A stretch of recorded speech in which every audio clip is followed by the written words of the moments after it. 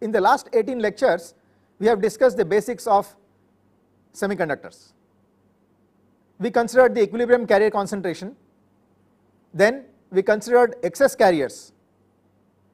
We saw how the carriers move in response to electric field and concentration gradients. Then we saw how we can translate all this basic understanding into 5 differential equations which describe the movement of carriers in any physical situation in semiconductors. These 5 equations were the 2 transport equations for electrons and holes, the 2 continuity equations, one for electron and one for hole, and then the Gauss's law. We showed with an example how, starting from these 5 basic equations, we can analyze any physical situation. Important in this analysis is the set of approximations which are based on the physical understanding. Now we are ready to consider the various semiconductor devices one after the other, such as the diode, the bipolar junction transistor, the field effect transistor, and so on. So we will begin our discussion with the basic device, namely the PN junction. Now, what are we going to do in the lectures on PN junction? We will mention our objectives by showing a set of characteristics which we will try to explain and for which we will try to derive mathematical equations. The first characteristic of interest would be the forward characteristics. This particular diagram shows the experimental forward characteristics of a PN diode. The circuit using which these characteristics are measured is shown here. Everyone is familiar with the diode symbol. This arrow indicates the P region and the vertical line here, that indicates the N region. The forward bias means the P region is positive with respect to the N region. Under these conditions, the characteristics which result are shown here. It will be of interest to see the order of the currents. The currents are of the order of milliamperes. This is a small signal diode that we are considering, and the voltages are less than a volt. The important thing to see in these characteristics is that beyond about 0.6 volts the current seems to rise very steeply. This voltage beyond which the current rises steeply is normally referred to as the cut-in voltage. So we need to explain the physical phenomena which result in these kind of characteristics where the current rises steeply beyond a certain voltage. Now it is also important to note that the temperature should be mentioned whenever we discuss characteristics of any semiconductor device. This is because the characteristics are very sensitive to temperature.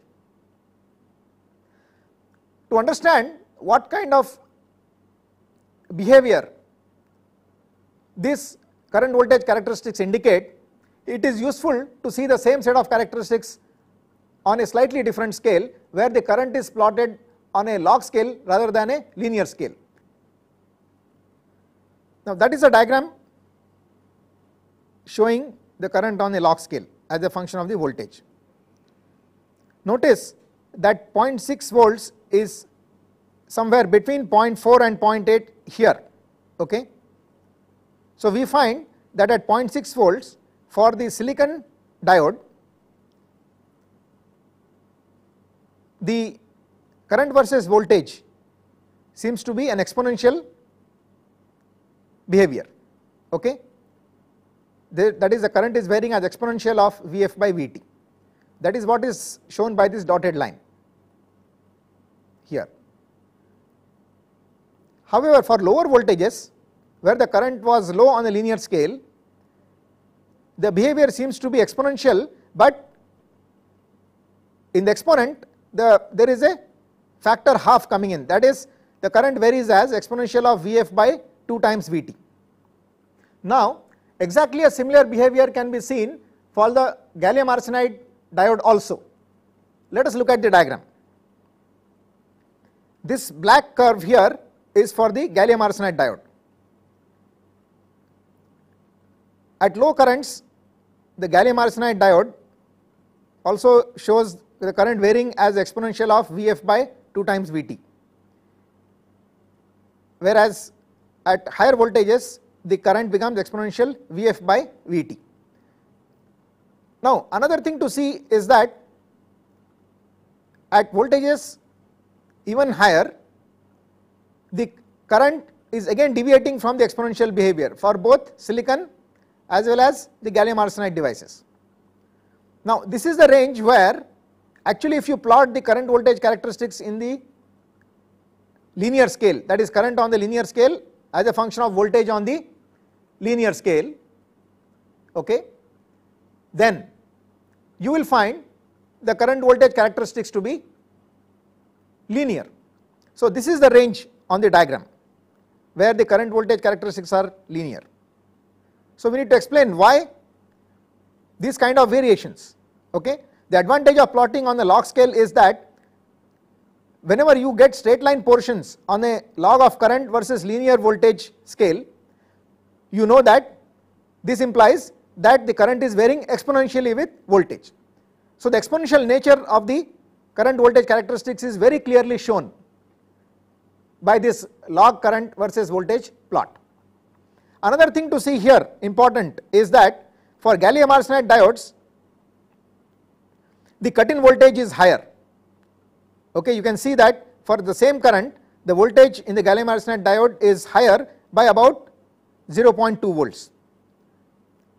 So we need to explain this particular aspect. Which parameter of the semiconductor is responsible for deciding the cut-in voltage, okay. As we will see, it will be the energy gap of the semiconductor. Now let us move further.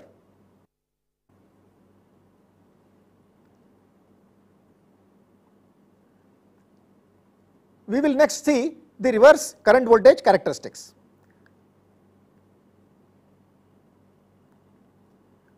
Here are the reverse current voltage characteristics of a silicon diode which have a low breakdown voltage. So you know that a diode is a rectifying device, so it must not pass any current in the reverse bias. So the reverse bias arrangement is shown here, the circuit in which these characteristics are measured. Vr is the magnitude of the reverse bias and Ir is the magnitude of the reverse current. So the reverse current flows from the N region to the P region, okay. This is the direction of the reverse current. Now when the diode breakdown voltage is of the order of about 3 volts, then you find this kind of reverse characteristics, that is the current starts increasing gradually beyond the breakdown point, okay, and then the rise becomes steep. So whenever the breakdown voltage is low, there is a particular mechanism that is responsible for the breakdown voltage, and this mechanism is called the Zener mechanism. So that is why on this graph you will see that these characteristics are referred to as Zener breakdown. An important thing to note here in this diagram is that as your temperature increases from -76 to 80 degrees centigrade, the breakdown voltage is reducing, okay. Which is the breakdown voltage here? Well, it is difficult to locate exact value of the breakdown voltage because the characteristics are not increasing steeply beyond a particular point, okay. So this is a rather gradual increase, that is why these are called soft breakdown characteristics. So you can locate the breakdown by, for example, extending this line from here. You could extend it down and then take this intercept. That is one way of locating the breakdown voltage. Another way of locating the breakdown voltage will be to refer to the voltage corresponding to a particular current. So for example, you could take a current of about 1 milliampere and try to see what the voltage is, and you can call that as the breakdown voltage. So Zener breakdown characteristics are soft, that is the current increases gradually, and in these characteristics as your temperature increases, the breakdown voltage reduces. This is one thing that we would like to explain. Now let us see another type of breakdown characteristics in the reverse direction, and that is the avalanche breakdown.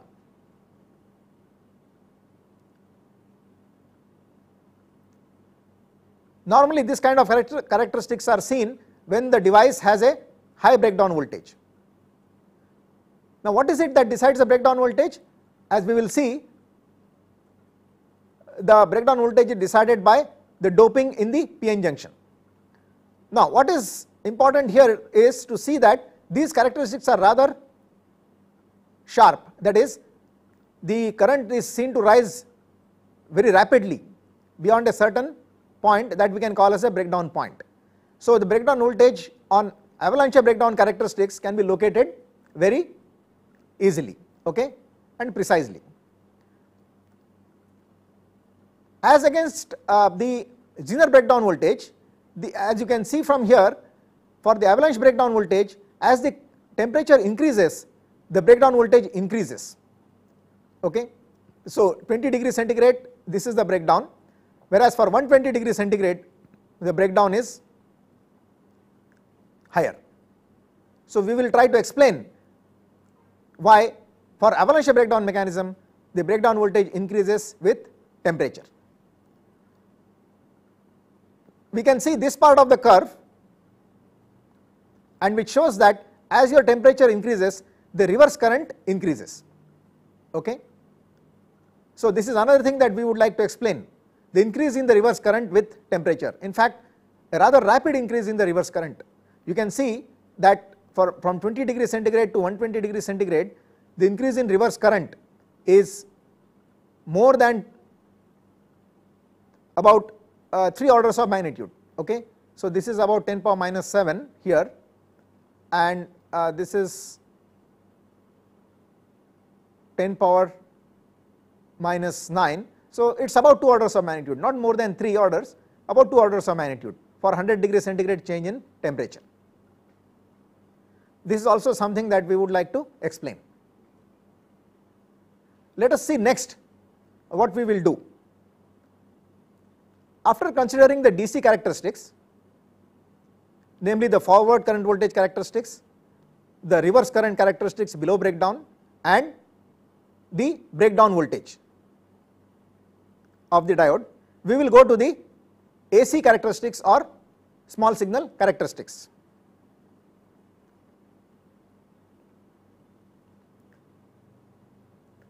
Now this is a circuit using which the small signal characteristics are measured. It is necessary to emphasize here that there is a DC bias. The small signal characteristics are measured in the presence of a DC current and voltage. This is very important to understand. So we should not be under the impression that small signal characteristics are measured by applying an AC voltage to the diode alone, okay. It is not the AC voltage alone, but rather a DC voltage over and above which an AC voltage is superimposed, and this AC voltage is very small. So what is the order of this voltage? The circuit that we are going to develop, the characteristics that we are going to decide, or rather the characteristics that we are going to study will correspond to the applied voltage magnitude much less than the thermal voltage, okay. So the AC voltage that is applied is Vm sin omega t. This is the AC voltage, wherein the amplitude Vm is much less than the thermal voltage Vt. So that is meaning of the small signal characteristics, okay. The voltage is as small as that. Now what will happen is that we will see that the current would be given by the small signal current, which is present in the circuit in response to the small signal voltage. That would be given by Im sin omega t plus theta. So there is a phase difference between the voltage and the current. We will try to find out what is the magnitude of the current as a function of the magnitude of the voltage, and also what is the magnitude of the phase and how this depends on the frequency of the applied voltage. the applied AC voltage. So your applied voltage is VA, a DC voltage, plus a small AC voltage, and the resulting current is shown here as a DC current I plus a small AC current I. Now this behavior is often represented in terms of an equivalent circuit. So we could either give mathematical equations for Im in terms of Vm and theta in terms of the frequency omega, or equivalently we can find out the values of the small signal resistance R and the capacitance C in parallel, okay, which will represent the diode. So any such behavior of an AC current in response to an AC voltage can be represented also by an equivalent circuit, okay. So this is the equivalent circuit concept. Notice that the resistance R and the capacitance C are in parallel. We will try to explain why the resistance and capacitance should be regarded as parallel for this diode, and we will try to find out the values of small r and small c, which in turn depend on the phase theta and the magnitude Im of the current in response to the voltage Vm and the frequency omega. Next, our effort will be to study the capacitance voltage characteristics in reverse bias. So we have seen the small signal equivalent circuit of a diode consists of a resistance R in parallel with capacitance C. This equivalent circuit is valid for both forward and reverse bias, but in reverse bias, as we shall see, the resistance R is very large and the diode is almost like a capacitor, and there are a lot of applications of a diode under reverse bias where the capacitance of the diode is of interest. So what is the behavior of this capacitance? So CV characteristics of a reverse biased abrupt junction. We will see what is meant by an abrupt junction when we discuss the issue of the topic of junctions in detail. Right now all that we need to emphasize here is the variation of the capacitance as a function of reverse bias. That is shown in this graph here. So what you find is, if you plot the reverse bias small signal capacitance of the diode squared, okay, so 1 by Cj square, the J here stands for the junction. If you plot 1 by C square versus the reverse voltage, notice here that the voltage is negative, okay. This is because what is shown here is not only the magnitude of the bias but also the polarity of the bias. So reverse bias means a negative voltage, forward bias is positive, that is the reference. So 1 by C square versus V is a straight line, that is what is seen here. This is what we will try to explain. We will derive a mathematical relation which will explain this particular behavior. Now having seen the various characteristics that we are going to explain, namely the DC current voltage characteristics and the small signal characteristics, we will now list the various topics that we will need to cover to derive these characteristics. Now these topics are: first we will consider the device structure and how the device is fabricated. This discussion will be brief, but this is important to begin with. Then we will consider the equilibrium picture of the PN junction. When no applied voltage is present, how does the PN junction behave? Our aim in this analysis will be to show the spatial distributions of the N, P, Jn, Jp and E, that is the electron and hole concentrations, the electron and hole current densities and the electric field. This is very much on the same line as that in the solved example which was considered in the procedure for device analysis topic. Next we will consider the spatial variation of energy bands under equilibrium. After that we will derive the ideal current voltage characteristics for forward and reverse bias. So we will define an ideal PN junction. Obviously, lot of simplifications will be involved, but the result of this will be the exponential current voltage characteristics. So these characteristics will be obtained using the spatial distributions of N, P, Jn, Jp and E, and after this discussion we will also show the variation of the energy bands under applied bias. Now one point I want to emphasize here is that the analysis of the PN junction can be done with or without the aid of a energy band diagram. So although we find in books energy band diagrams being referred to frequently, it will be useful to see exactly what is the advantage gained using an energy band diagram for PN junction analysis. So most of the analysis can be done without the aid of energy band diagram, but there are some advantages in using the energy band diagram, that is you can get some additional and involved details using the energy band diagram. So we will clearly show this. So we will do the analysis without the energy band diagram and then we will discuss the energy band diagram. After that we will explain the non-idealities which are present in the real IV characteristics, how the real IV characteristics differ from the ideal characteristics. More specifically, we will explain the ideality factor, then the series resistance effect, then the depletion layer generation current, and then the breakdown. So ideal current voltage characteristics do not explain breakdown. Okay. Next, finally we will consider the small signal characteristics, wherein we will derive expressions for the resistance and capacitance under forward and reverse bias. So let us begin with the device structure and fabrication. Here is a diode that you would have used in your laboratory experiments related to circuits. This is a packaged device, that is it contains the silicon PN junction encapsulated so that leads are available for soldering to other components in the circuit. Let us look at the components of this particular device. This is called an axial lead glass packaged diode. So this has two leads here.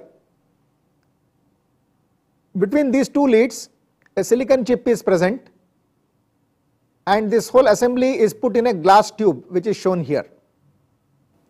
Now let us consider the parts of this packaged diode in detail. That is what is shown here.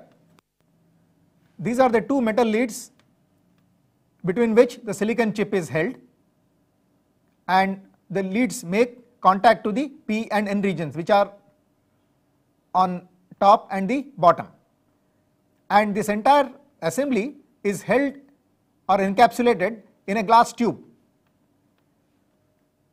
By raising the temperature of this assembly to 600 degrees centigrade, glass to metal sealing is ensured at this point, this point, this point and this point, where the metal and the glass are in contact. The sealed portions here, these appear red in color in the photograph that we showed just now. Let us look at the structure of the PN junction within the silicon chip in detail. This structure is what is shown here. This is the cross section of the silicon chip and this is the top view. You can see the top view of the silicon chip shows the area. This is about a millimeter square for this diode that has been shown. The area depends on the current rating of the diode. This is the cross section. Now it is important to note that the cross section has not been shown to scale. This dimension is about 1 millimeter, whereas this dimension is close to 100 microns, as you can see. So this is 1/10 of this. We have not shown the device to scale because we want to show the various parts clearly. So what you find here is a P plus region or heavily doped boron region of thickness equal to 1 micron has been created through a window in a silicon dioxide layer. This is a planar diode structure, that is a diode made using a planar process. The thickness of the silicon dioxide layer is about 0.5 microns. This heavily doped boron layer is created in an N-type substrate.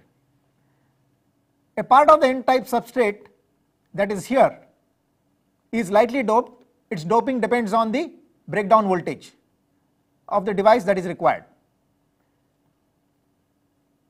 The thickness of this layer also depends on the breakdown voltage considerations.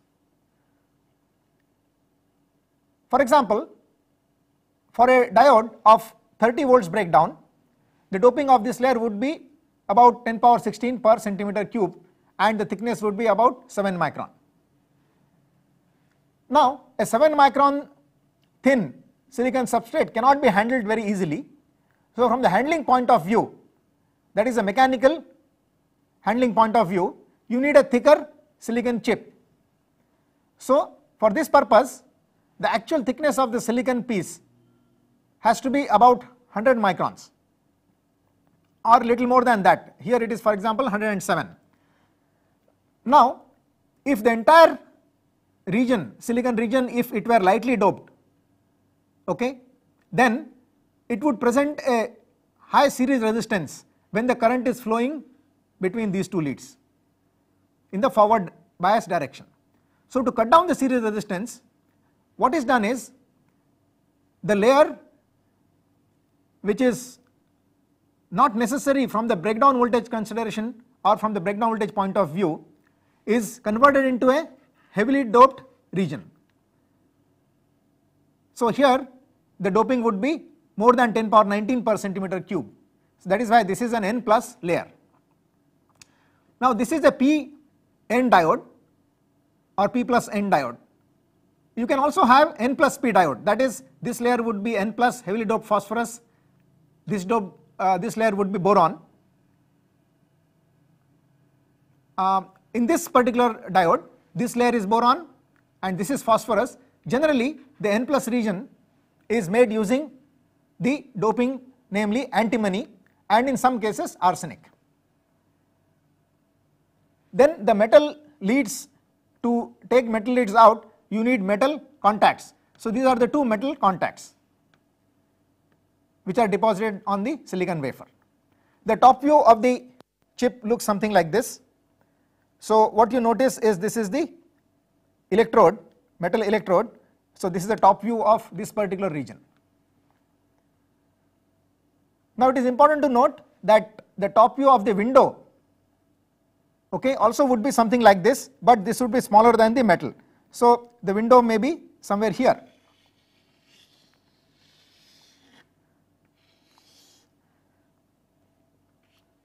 The corners of the windows are normally rounded off to get the required breakdown voltage. Sharp corners reduce the breakdown voltage. So, to remove the effect of sharp corners, generally these corners are rounded off. Now, in a planar process, hundreds of such devices are made simultaneously. So, let us look at the fabrication steps in detail to understand how this is done. The device fabrication begins with a silicon piece called a wafer, which looks something like this. This is a 4-inch diameter silicon wafer. The thickness of this wafer is 500 micrometer or half a millimeter. The thickness is decided by mechanical handling considerations. Nowadays, silicon wafers of much higher diameters are being used. Now, you can see the devices are made on this particular face that you are seeing. This face is mirror like, that is, it is polished, it has mirror like finish. On the other hand, the back side of the silicon wafer is rough, because we do not need a fine finish on this side. This silicon wafer is subjected to a number of process steps to make the diodes. We will now see these steps in detail. This is the cross section of the 4-inch diameter silicon wafer. This is N plus, that is, it is heavily doped. Its resistivity is about 18 megohm centimeter. It is left as an exercise to you to convert this resistivity into doping. On this, a very controlled layer of N type doping, that is phosphorus doping, is grown by a process called epitaxy.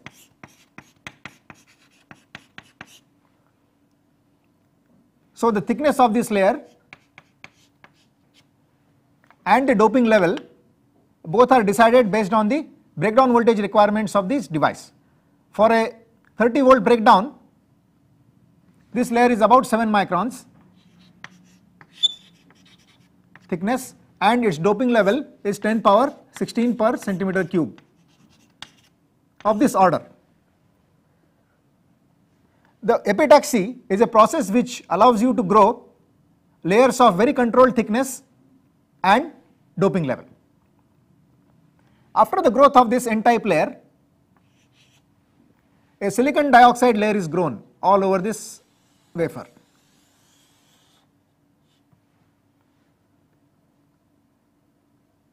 And windows are etched into the silicon dioxide layer so as to create the P plus or heavily doped boron layers. So windows will be etched like this.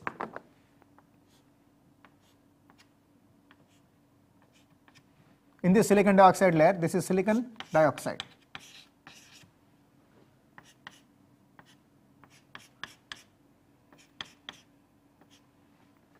And through these windows, boron will be diffused to create the PN junction.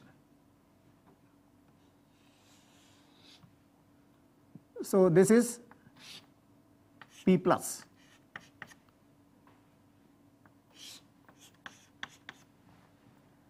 This process of creating windows in a layer is called lithography. This is a very critical process in the planar process used for fabricating various devices in modern times.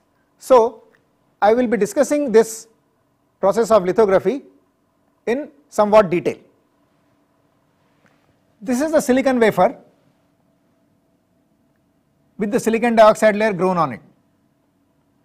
The first step in lithography is to grow or deposit a layer of photosensitive material called photoresist.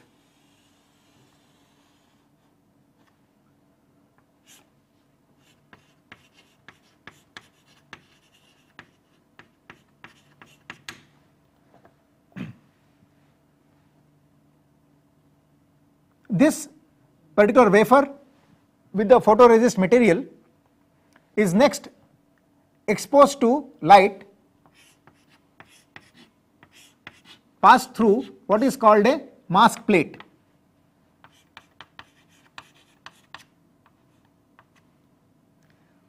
This mask plate is actually a glass plate on which a black colored emulsion is present in selected areas where you want to create the junctions.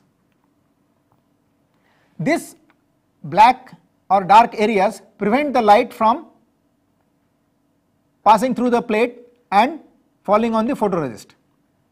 So when light is passed through this mask plate on this photoresist coated layer, these regions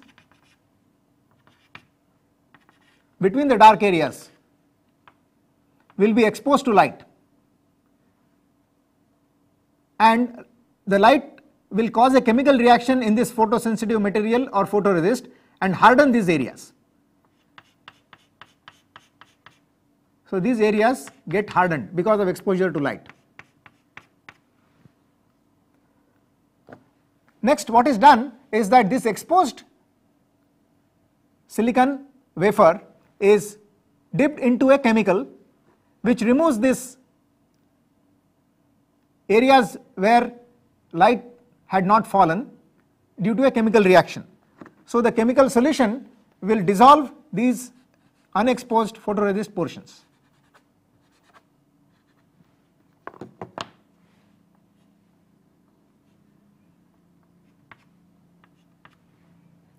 So this is how windows are created in this photoresist layer using this mask plate.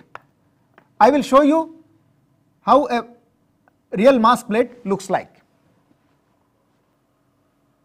This is a mask plate. It is a transparent glass slab, and you find dark patterns in selected areas. Coming back to our discussion of the lithography process, this silicon wafer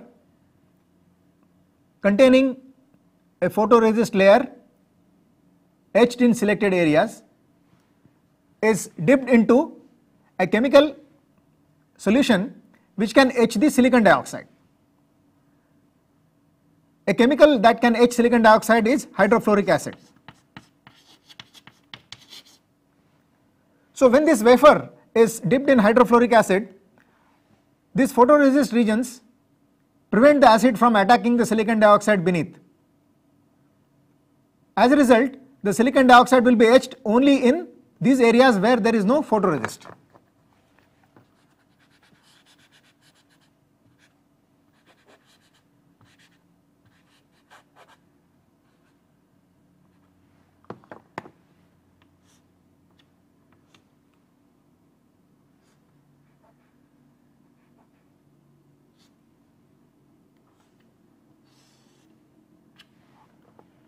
So this is how the windows created in the photoresist layer have been transferred onto the silicon dioxide layer.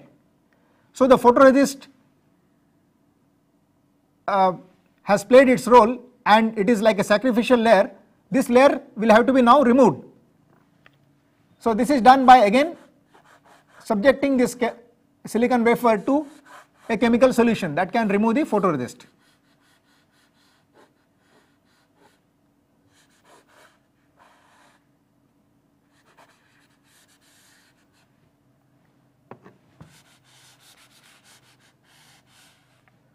So at the end of the lithography process now, you have a silicon dioxide layer with windows in it. Okay?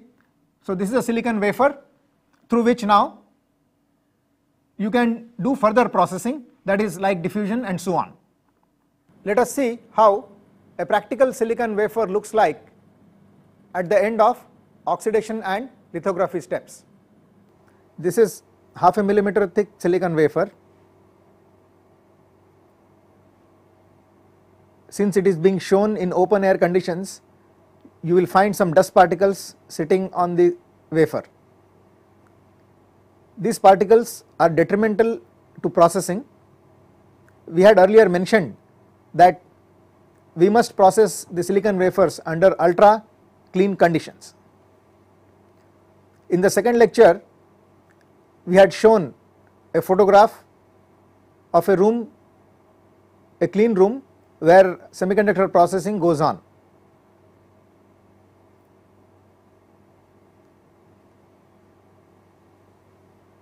You can see that the man is in a hood, and the entire room, the clean conditions are maintained. You can also see the clean air benches in which the silicon wafer is being handled and processed. This photograph will also help you to appreciate how dust particles can destroy the devices. The green areas on this wafer show silicon dioxide portions. The light grey areas are silicon exposed through the windows in the silicon dioxide. So each small grey area is a device, PN junction. So you can see that a dust particle sitting on the silicon wafer actually covers a single device or in some cases adjacent devices. So the devices underneath the dust particles will not be processed properly and will be defective. Thus, a large number of dust particles means large number of defective devices. Let us now take a close-up look at the silicon wafer.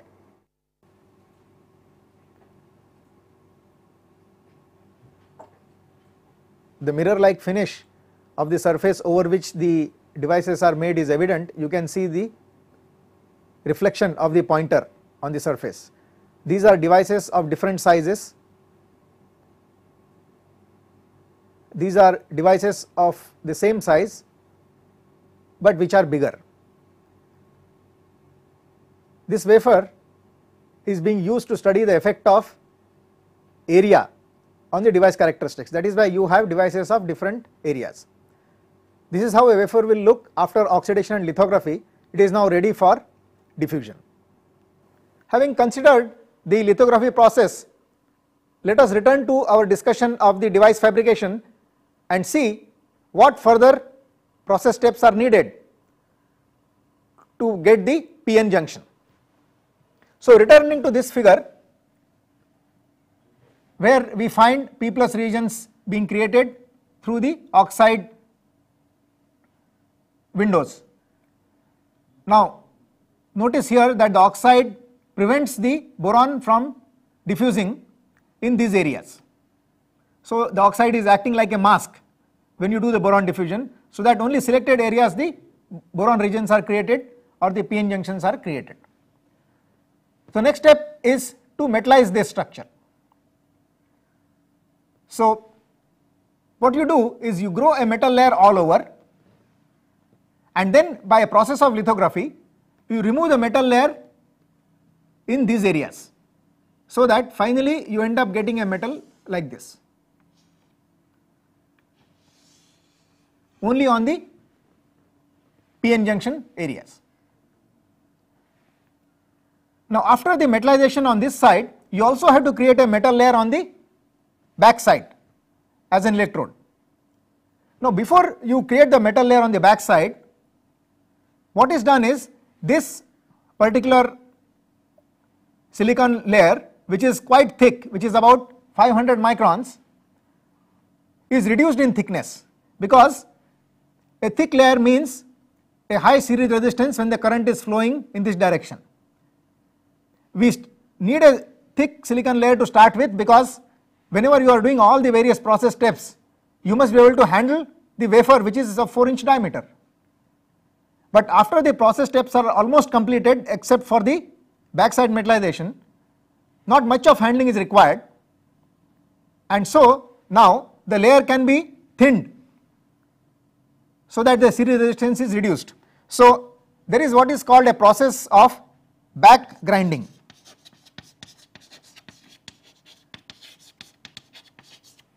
Using which this layer is thinned from the back side.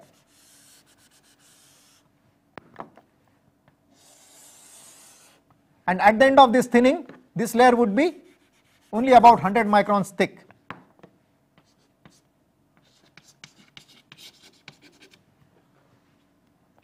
After back grinding, a metal layer is deposited all over on this side.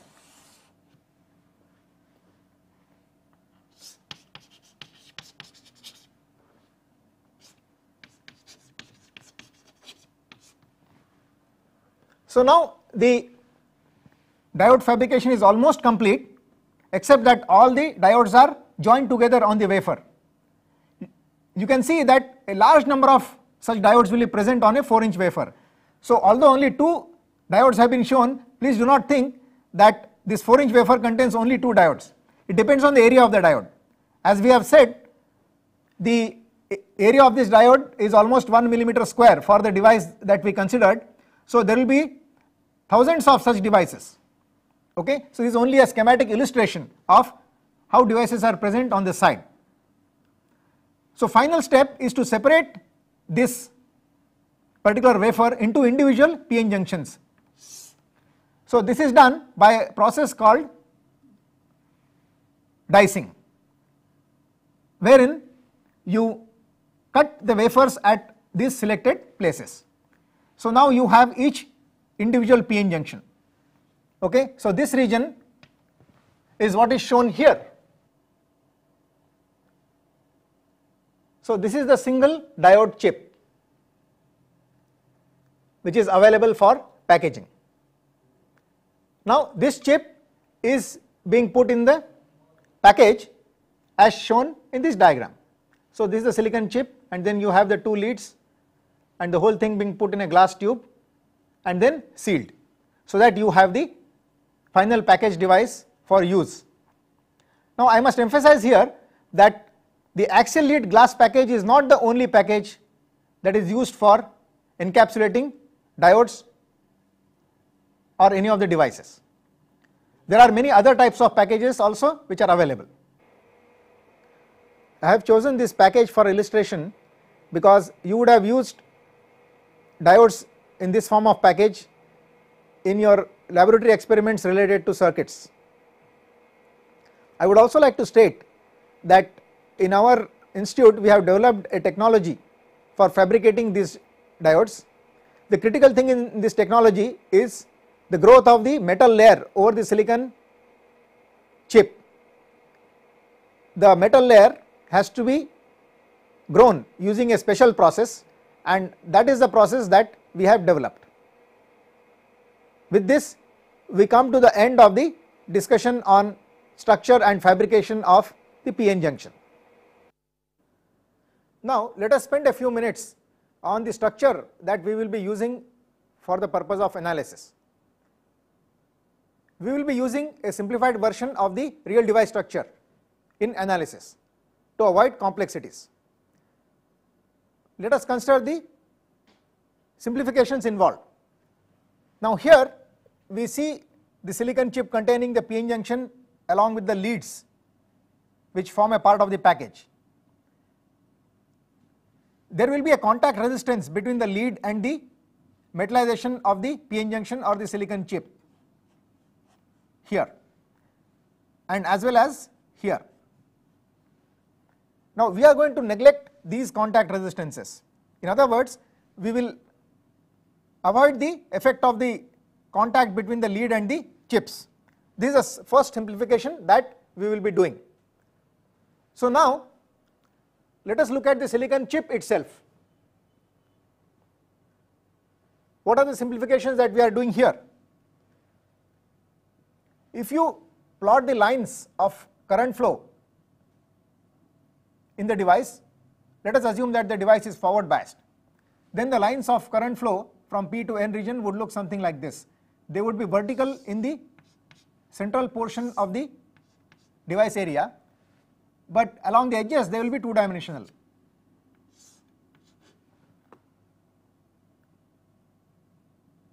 We would like to avoid the two dimensional areas. So what we do is that we ignore these portions of the device.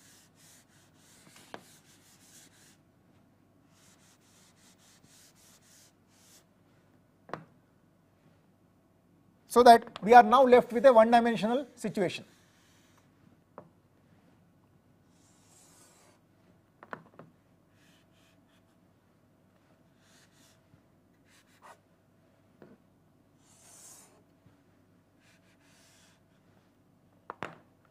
So now the current flow in the device is one-dimensional. Another simplification that we do is we simply ignore this N plus region. So this is removed and we assume that the contact is here.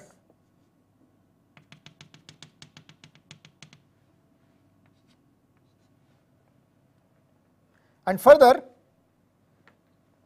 we will neglect any resistance associated with the contact between the metal and the semiconductor. That is the resistance here and the resistance here. So these resistances, which are contact resistances, will also be ignored. And as a result, what happens is, therefore we remove these metal regions also.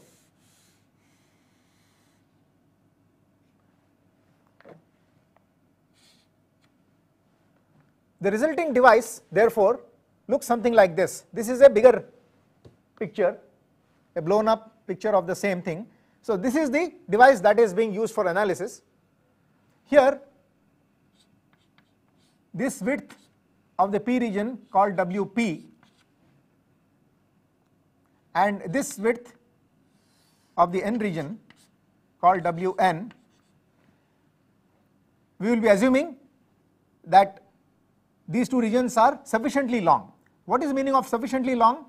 It means that Wp is much greater than the minority carrier diffusion length in that region, that is the diffusion length of electrons, and Wn is also much greater than the minority carrier diffusion length of holes in the N region. When we do the analysis, we will understand why this criterion is used, that is the comparison between the physical length and the diffusion length is used to decide the length of the regions. Okay? So long regions or sufficiently long P and N regions imply that these regions are longer than the minority carrier diffusion length in those regions. Further, if you now plot the diffusion, the doping profile, not the diffusion but the doping profile,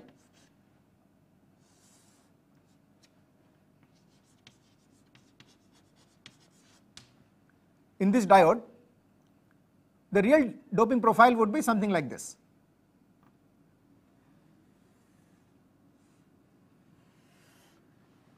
It is to be noted that we are plotting the doping on a log scale.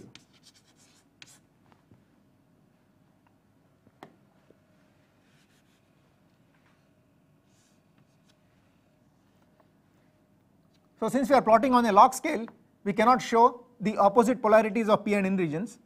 We plot only the magnitude, and the shape of the variation of the doping which is caused by diffusion looks something like this on a log scale. So this is the location of the junction where the net doping is 0. On a log scale this goes to minus infinity. So this is the junction, this is doping Na, P type doping, and this is Nd, the N type doping. So the actual doping is non-uniform in the device, but we will assume that the doping is uniform in either regions. This means that your doping profile that will be assumed will be something like this. So uniform doping in the P region as well as uniform doping in the N region. Now such an approximation is called step doping or abrupt junction approximation.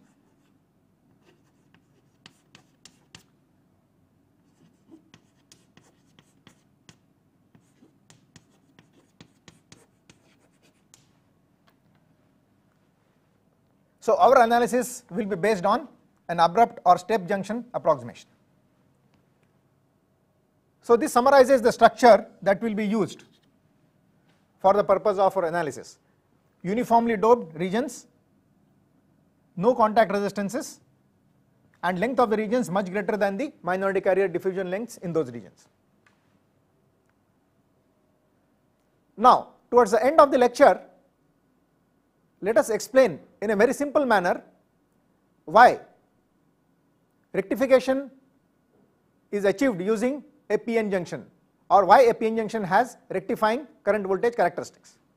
This can be easily understood with the help of a diagram here. This is a forward bias PN junction. This means that the N type region is negative and the P type region is positive. Now it is easy to understand that a negative contact will attract holes or positive charges. On the other hand, the positive contact will attract electrons towards it, so negative charges. Now the holes are majority carriers in the P region, so P region can readily supply the holes which are required by the negative contact, and similarly the N type region has majority electrons and it can supply electrons very easily which are required by the positive contact. Therefore, this type of current flow is very easy in a PN junction. So, in a forward bias, therefore, you get a large current. Look at the picture for reverse bias.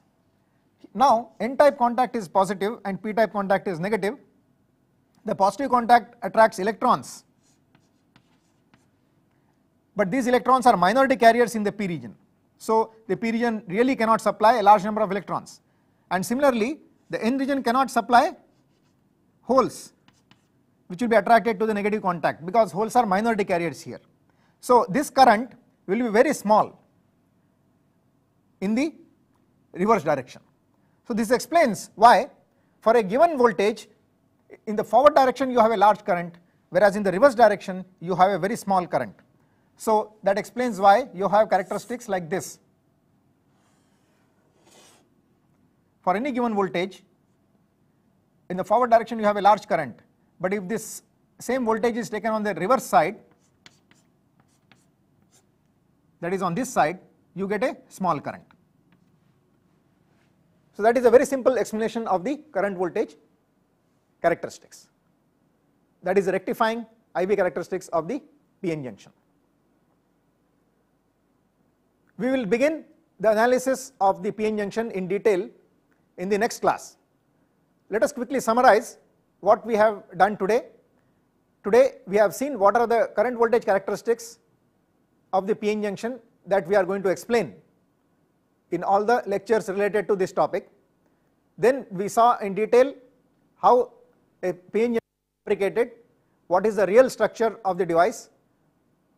Then we saw what is the simplified structure that is used for analysis. And finally, we gave a very simple qualitative explanation for the rectifying nature of the current voltage characteristics of a PN junction.